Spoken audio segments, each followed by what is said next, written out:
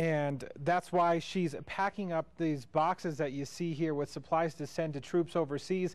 She said even though families are sending their own care packages, she remembers the amazing feeling of opening a care package, even when it's from a total stranger. To be able to do this, I think it does give some peace knowing that our soldiers are still taken care of. Tanya's family has a long military background, and coming up a bit later in the show, I'll explain why this small gesture means so much to Tanya and her family. Don, we'll go back to you. Well, here's a staggering number from the Colorado Department of Transportation. 88 passengers and drivers of motorcycles were killed last year in El Paso County alone. Now with warmer temperatures, more bikers will be out on the roads. As Eric Lufer reports, safety and responsibility are on both the cyclist and the person behind the wheel of a car. Everybody's dusting off their motorcycles and getting their maintenance done for the springtime, and it's time to ride.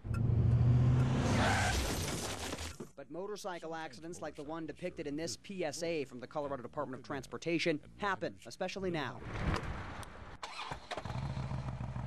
Motorcycles are hitting the streets. Just use exercise caution. El Paso County often ranks first in the state for motorcycle accident fatalities every year. Those rates are phenomenal, and just think about it. J.D. Hilliard does. He's a rider and trainer at Pikes Peak Harley-Davidson. I'm always continuously scanning and watching what's going on in front of me. I'm watching what's going on behind me. But Hilliard says responsibility falls on everybody out on the road. I think it's a combination of riders not being up on their game as well as they could be, and automobile drivers not used to looking for motorcycles. The key, be aware of what's around you, because you never know. This could happen to you. Talk about startling video. That was Eric Lufer reporting. For safety ideas you can use when you're behind the wheel and on your motorcycle, head to our web channel, kktv.com. This evening, crews are still working on an 8-inch water main break that shut down service for more than a dozen customers for hours today. The water main that broke runs under Murray, just north of Palmer Park. Work is still being done to repair the road, so Murray is closed between Palmer Park and Constitution. That could be the case until 9 or 10 tonight. Springs Utilities says at least 13 customers had their water turned off during the break, but they have since had that service restored. A semi-truck carrying 10 cars rolled on I-25. Maybe you saw this, maybe you were stuck in it.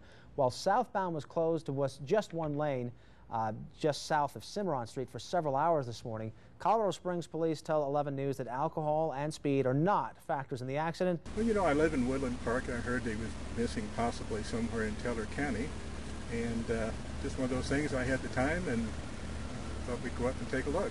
17 right, cleared to touch go 564 Sierra Papa. Yep. 293 Springs departure, radar contact. I suppose the car is the key to the mystery, huh? Find the car and... Right, that's the whole thing, is nobody's found the car, so that's why I'm looking for a black Honda Accord, which is not going to be easy with all the shadows. Do you still see the road on your side? Center cover Lima Springs approach, radar contact, block 4622. Well, we fly over that area from time to time, and until we hear something as far as a resolution, we're going to continue looking if we can. As long as there's a chance that you might find somebody, you want to take that chance.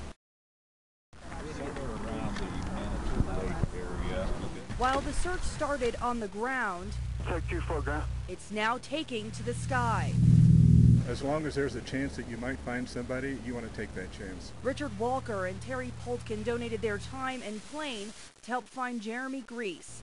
But it hasn't been an easy search. I suppose the car is the key to the mystery, huh? Find the car and...